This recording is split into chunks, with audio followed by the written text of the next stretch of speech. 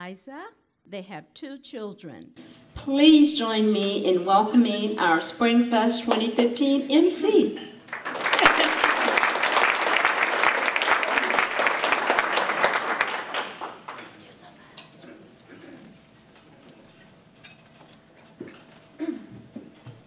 Thank you, Chair Colquitt, for that introduction. I'm very pleased to be here with many Democrats in this room, more Democrats than I usually see on a daily basis.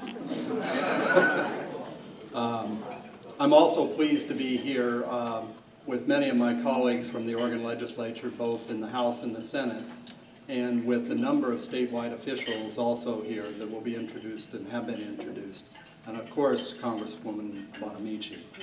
I have the honor today of introducing Congresswoman Bonamici. I remember her as a colleague in the Senate, and I do have a few prepared words, but I'm going to try to stay on script, but most people that know me know I do not stay on script. Suzanne, who I will refer as Suzanne for a moment, has an interesting background. And I think actually her background actually was part of why Congresswoman Bonamici is as good at her work as she is. She worked her way through Lane Community College, the University of Oregon, and the University of Oregon Law School. And for those of you know Senator Courtney, the President of the Senate, I would have to say at this point, she is a duck. Don't hold that against her. She is a duck. When I say she worked her way through, she worked in legal aid for those years. And when she completed her law degree, she went on to work for the Federal Trade Commission in consumer protection areas. And I think because of that, and because of her own feelings about these issues, she feels very strongly that for a society to be just, it has to be just for all. And justice shouldn't be determined by the size of your pocketbook. It should be at the core of our values. She took a short career break to raise a family, but I think immediately started volunteering for community activities, which I always like to see before someone runs for office, that they get a good solid base in the community in which they're located. She actually also worked as a legislative assistant, I think, at one time for now Senate Majority Leader Senator Rosenbaum. She went on and became a state representative, and then a state senator, and then actually was elected to be a member of Congress. Now, one thing that most of you don't know, or many of you do know because you're so central to where her district is, or has been, is I think in a period of a relatively short period of time, she faced more elections than most people do in 10 or 15 years. And that is something that I think actually the more experience you get in elections, the closer that you get to the realities of public life. She continues to be the principal leader that we all know her to be. I was always impressed by her in the Senate because of her work ethic, her tenacity, her endurance, her determination. And she serves on 2 committees in Congress, and I know this is not particularly a great time to be a Democrat in Congress.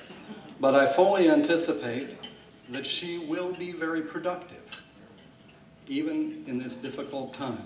She works on the Education and Workforce Committee and the Committee on Science, Space, and Technology. And for many of us, some of those issues are core to why many of us that are legislative members of why we serve in the Oregon Legislature.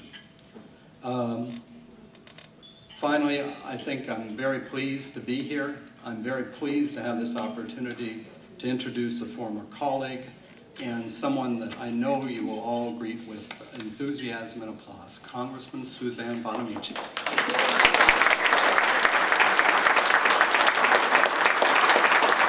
Thank you so much, Senator Devlin. I think if I move away a little bit, well, back, is that good? Yeah. You still hear me? Washington County Democrats, hello, happy spring. I am so thrilled to be here today, and I just want to clarify something right away from my introduction.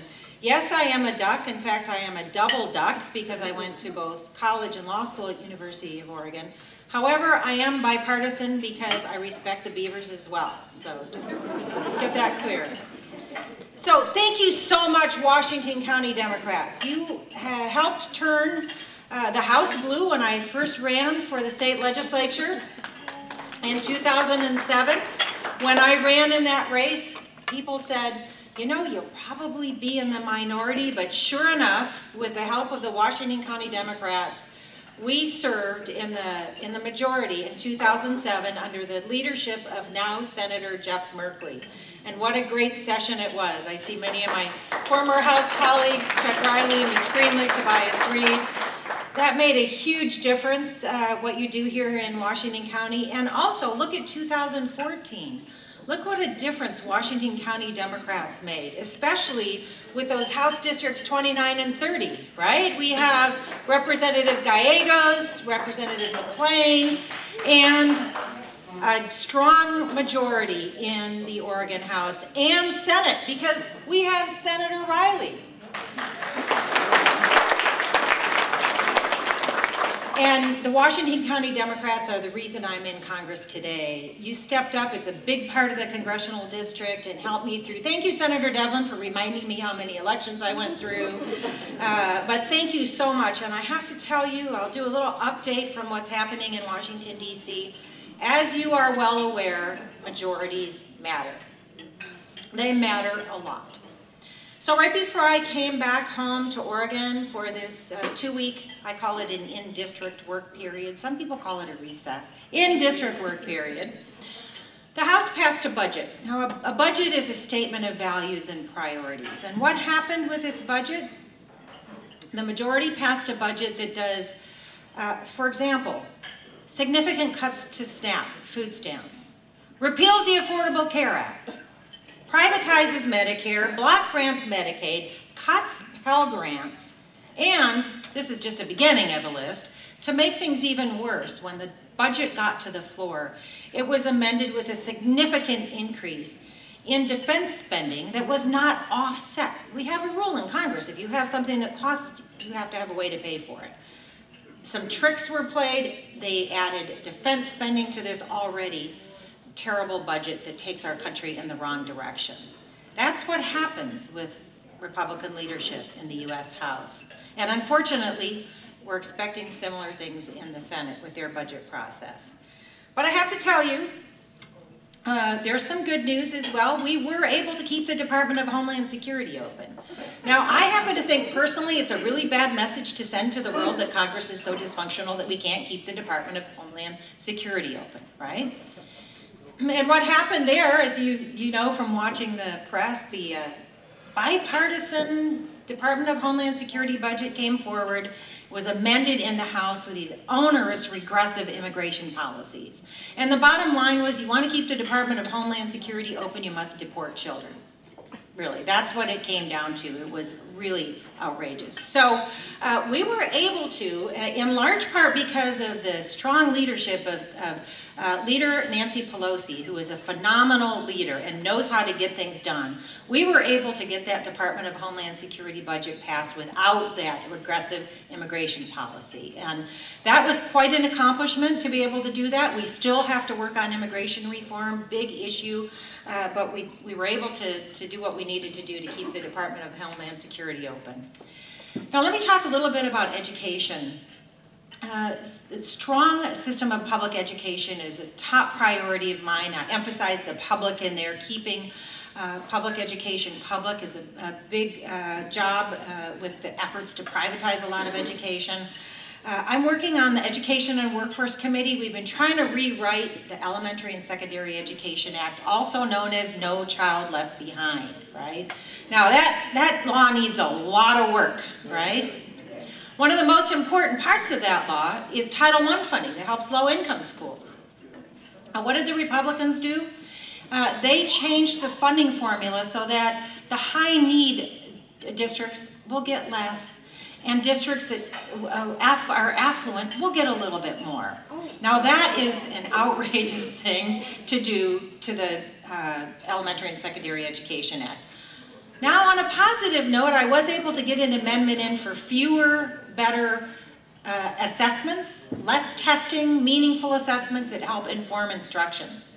But I have to tell you that is sitting in the House. We haven't been able to pass it. The Republicans don't think it gets the government out of education enough. And the Democrats won't support it because of what it does to Title I funding. So we're going to keep working on that, working on higher education, which we absolutely need to make more affordable and accessible. Now you might know that right now in this country, consumer debt is more than student loan debt. That is a terrible situation for our country to be in. We've been able to do a little bit with student loan debt, make it more transparent, inform students more about their repayment options and income-based repayment, but we need to do a lot more. One of the main reasons I voted against the Republican budget is because of significant cuts to Pell Grants. That's the wrong direction for our country. We can't even get the interest rates reduced in student loans. So we have a lot of challenges. I'm working hard to make sure that we are expressing Democratic priorities, working on those things and getting as far as we can. But we need some big changes in 2016. Now you heard that I also serve on the Committee on Science, Space, and Technology. I see climate change and global warming as one of the biggest and most important issues we have to face in this country and in this world. And unlike many of my colleagues on the Science Committee, I actually believe that humans contribute to climate change, right? Because that's what the scientists say, that's what the overwhelming evidence says. But for some reason, the Science Committee attracts climate change deniers. So we've been able to do some good work improving weather forecasting. Day 2 of this session of Congress, I was able to pass through the House a bill to improve tsunami warnings and research. I represent the north coast of Oregon. That's an important piece of legislation. It's on its way to the Senate. We have it lined up to get through. That's a small piece, but it's not really tackling what we need to do with climate change. Now over on the Senate side, you might have seen this. It sounds like an Onion article, but it's true. The chairman of the Senate Committee on the Environment took a snowball to the floor of the United States Senate and said, look, there can't be global warming because it's really cold outside. And threw the snowball on the floor of the United States Senate. Now, that, as I said, is not an Onion article. That really happened. So talk about the challenges. I just want you to appreciate what we have in Oregon with Democratic majorities in the House and the Senate. People who are actually believers in human-caused climate change and making the important policy that we need to move this country forward. So we have a lot of work to do in 2016, and with your help, we're going to not only keep Washington County blue, but help really turn things around across the country by setting such a strong example for how to run elections. I want to, before I introduce the Secretary of State, which I'm really honored to do and proud to say Jeanne Atkins, our Secretary of State, I just want to mention that I had the honor of going to Selma, Alabama this year on the 50th anniversary of Bloody Sunday with Congressman John Lewis, Congresswoman Terry Sewell. It was an incredibly moving experience to be there and to learn more about the sacrifices that people went through for the right to vote. And you know, I talked to my colleagues from around the country ever since the Supreme Court in 2013 turned back a large part, gutted a large part of the Voting Rights Act.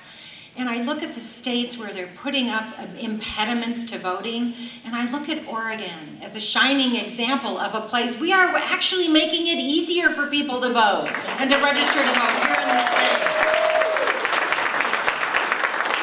And my colleagues look at me and they say, you're doing what? You're making it easier for people to vote when other states are setting up barriers. So please appreciate, thank you to the legislature, thank you to Governor Kate Brown, thank you to Secretary of State Jeanne Atkins for doing what you are to make it participation in democracy something that is easier, and we realize the importance of voting. So it is my great honor to introduce our Secretary of State, Jeanne Atkins, who comes to the office with a wealth of public servants experience. Secretary Atkins graduated from the University of Oregon School of Law.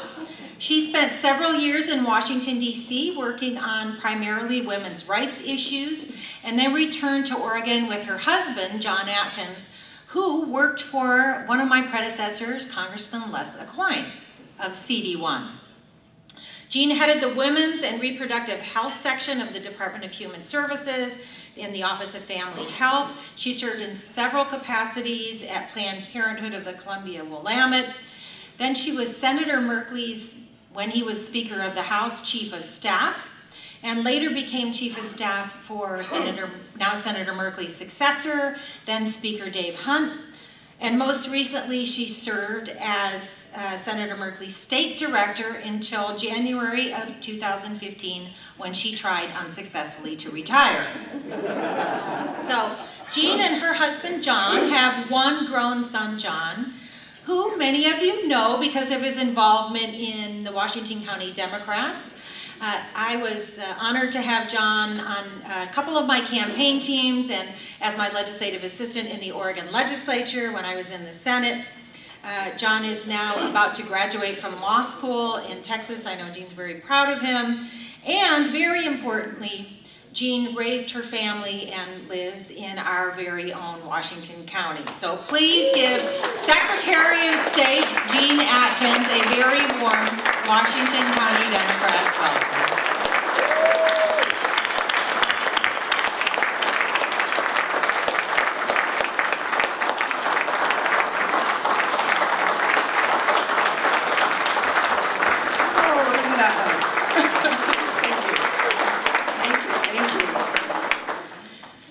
Thank you so much. It has been said a couple different times in a couple different places that I am the first Secretary of State to be from Washington County. I want us to edit that only slightly because Secretary of State Phil Kiesling grew up in my neighborhood of Cedar Hills and I met his parents and they lived there for a very good long time. However, he wasn't elected Secretary of State when he was living in Washington County, so I can still say I'm the first resident of Washington County to become Secretary of State, but we're going to need to have that clarification. I'm very glad to have your blessing and his as a Washington County resident in this position. And yes, it's a little disorienting for me to be elected, introduced by one of my favorite elected officials and to stand before you as a public official in my own right. I will tell you, I didn't plan to reinvent myself into this role and seek public office. As a lot of you know, I ran for the state legislature twice in Washington County back in the day, as we say. Lost both times, won by a very narrow margin, overcome by absentee ballots back before vote by mail. Took 3 days to lose that one. I took it as a sign that I should find other ways to make the world a better place. And I was lucky to get to do a lot of that at Planned Parenthood, as I had already previous to that been their public affairs director, but served actually as patient services director and oversaw the clinic operations there. At the state of Oregon as manager of Women's and Reproductive Health, where we embarked on a whole new expanded family planning Medicaid program negotiated with the federal government. And then yes, back to the state capitol and the US Senate, but as a staff director and not as an office holder. I did often think to myself, being able to set the agenda for the leadership team has a certain clout to it that I acknowledged and probably used on occasion. But I did plan to retire after 30 years and 10 wonderful years working mostly in those 10 years for Senator Merkley, who I will always admire greatly, and who called me the morning it was announced I was appointed, hoping to be the first one to call me Madam Secretary, but I had to tell him my husband had started that the night before, and he was, came in second. So my presence here today proves that I am an epic failure at retirement. But what you might not know, and I'm happy to share a little bit with you, is how you get from a political operative, as was described in a couple of newspapers, to be Secretary of State. It might be a little cautionary tale for some of you. It might be a celebratory one for others. In February, I heard the news that you all heard, that Secretary of State Kate Brown was going to unexpectedly become Governor Kate Brown, and I sent her a text congratulating her, like a lot of people, including some of you in this room probably, congratulating her and saying, if there's anything I can do to help in the transition, please let me know. A few days later, I got a call from someone in the incoming Governor Brown's transition team who began talking about the task ahead of the governor in determining who would be her replacement. So after a while, I interrupted and said, so are you asking me if I might take charge of vetting those candidates and moving that process along for you? And the answer I got was very surprising. It went something like, well, that would be wonderful if that's what you're willing to do, but the main question is, would you agree to be on the, be considered yourself for this position? Several people here and other places have said they were startled by my appointment, not nearly as startled as I was on the phone at that point. It really was not what I was expecting. Like many women, and this is embarrassing to me because I have been one of those lecturing women about taking charge of their lives and feeling positive about the things that they contribute. It never, frankly, occurred to me that the service work I had done, as proud of it as I was, would cause someone to think I would be the right person to take over as Secretary of State. So for that, we were ready to do one of those. I'm very proud, and you should be too, I think, that our new governor saw me differently than I saw myself. About a week later, I got a call from the governor herself asking me to serve out the rest of her term. And when a governor asks you a question like that, there really is only one answer. So here I am today. A failure at retirement and a feminist parable all by itself. So I'm really glad to be with friends today to kind of lose my staff voice and start learning my own voice to speak as a public official. But do want to let you know I am very committed to carrying out the duties of Secretary of State to my very best ability. I've worked in the Capitol and in state government for a long time, so I thought I had a pretty good idea about what the Secretary of State's office did. But not surprisingly, like everything else in life, you get there and you find that there's a lot more to learn. What I'd like to do really quickly is to share with you some of what I found out in my 2.5 weeks I've been doing this job. Most of you know, of course, that the Secretary of State's office oversees elections in partnership with county elections officers. But my staff of nearly 200 employees does a lot more than that. The Secretary of State's office includes 4 external divisions: audits, archives, corporation, and elections. Each plays an important public role in our democracy, in our economy, and in our heritage. And each looks for innovative ways to deliver services. A tradition started back with Secretary of State Norma Powell when she first started the vote by mail campaign, and continuing through Secretary Brown, who introduced innovations with her team. So take, for instance, archives. Sunday night, the Discovery Channel will have its show that it does on Sunday nights, Who Do You Think You Are? Maybe some of you have seen that. It will be the second one that was filmed at the State Archives. The guest the first time was Kelsey Grammer. This time it's Tony Goldwyn, and I don't watch Scandal, but I gather he's an important character on Scandal. It was filmed at our State Archives. That's at least in part because This was, our state archives were the first in the world to have their historical holdings online. And so that's not something that you do if you're timid, and Oregon has never known for playing it safe in that regard. Secretary of State encouraged a culture of innovation and bold action, and it's something that I am embracing. Another example from the archives, which publishes the Oregon Blue Book, which came out, the first thing I got to do was to celebrate the Blue Book that I hadn't done anything for, but Secretary Brown's team had put out. And we had to put a little insert in it because it was printed, unfortunately, before all of the events that brought me to the table. But it was a wonderful opportunity to celebrate something that's very important to Oregon. The Blue Book, an almanac of the state of Oregon, has long been filled with beautiful photos. Many of you know there's usually a photo contest for the covers of the Blue Book. But the photos that are in there cost money to purchase. So several years ago, an archive employee whose job it was to go around Oregon and log the kinds of archives that are held by local governments offered to begin taking photographs that during those trips that could be used. Those photographs now you can buy online in the Blue Book area. They help fund some of what is there. He turned out to be a very wonderful photographer. And again, it represents sort of a tradition in the Secretary of State's office that those who work there have ideas to offer. And I don't think, as I've gone around, and I've worked in state government, I don't think I've met a team quite so committed to what they do as the folks in the Secretary of State's office.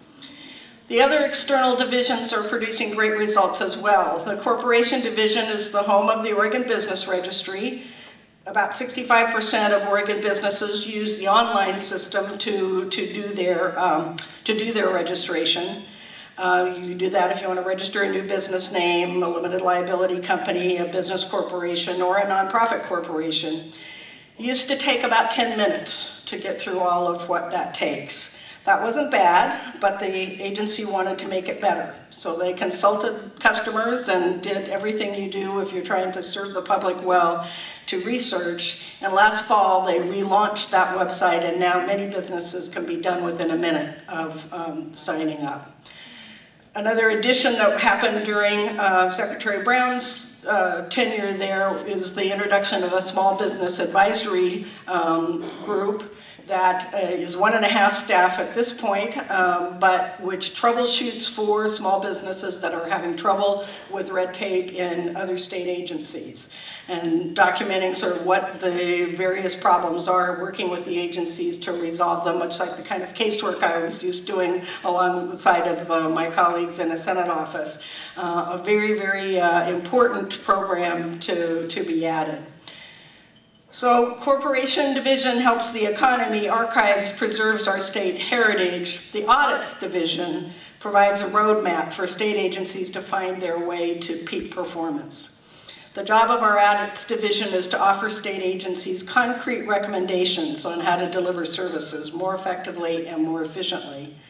Last week, we released an audit that took a hard look at how state government implements IT projects. I don't have to tell you that major IT projects are a problem. But the review of all different audits that have happened over different projects over time identified that the two most important challenges that we face are the lack of experience by managers within agencies in terms of handling or knowing the ins and outs of IT projects. And also that while the state has put in recent years some systems for accountability along the way, the legislature has been working on this for some time, that those are still falling a bit short and need more attention and more investment to work. The final external division I oversee is elections. And obviously you know that Oregon has been a long national leader here. We pioneered vote by mail. We were an early adopter of online voter registration, and now we're going to blaze a new trail with the new Motor Voter Act. You all have probably followed this, so I don't need to go into great detail about it, but here's how it works now. Oregon requires that you provide proof of age, residency, and legal status in order to obtain a driver's license. You take a number, you wait and provide that paperwork, you get your picture taken, and you get a valid driver's license.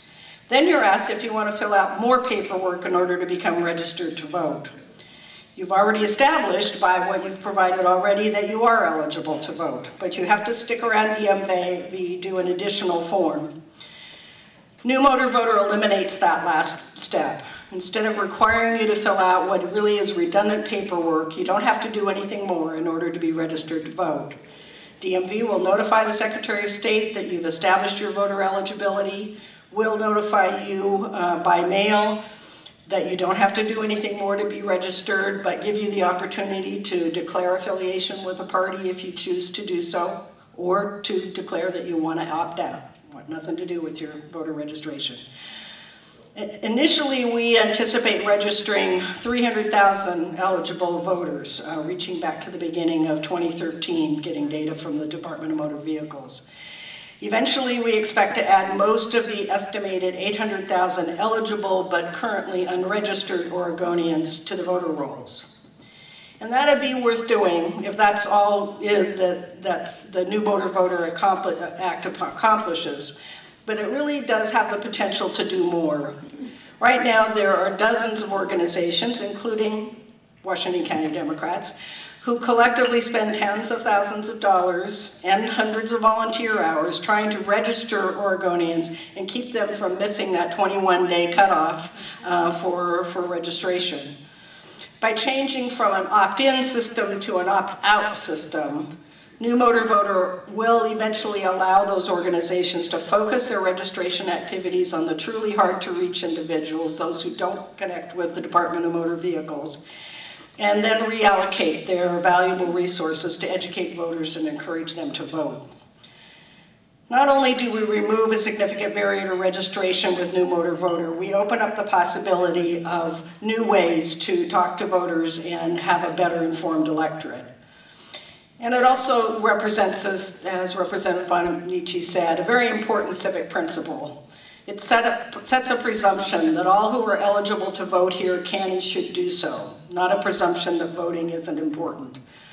That's something I'm obviously very proud to be part of. Implementing New Motor Voter effectively in the next year is top of the list of the jobs that I have to do with the team. I feel very privileged to complete that job that she started. So that's the Secretary of State's office, archives, audits, elections, corporation. I will lead them as best I'm able for the next 21 months. I'll encourage them to continue doing the innovative work that they are so good at. And then I will retire again. And next time, no more sending congratulatory texts. This time I really mean it. So thank you for the opportunity to spend some of the time with you all today, and have a wonderful Easter and Passover and spring. Thank you.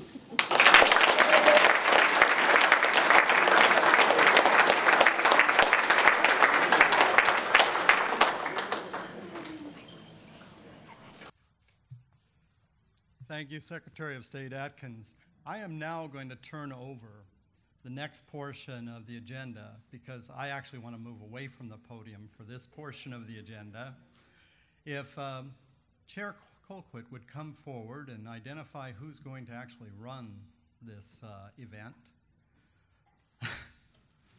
And this is the, excuse me, this is the heads and tails.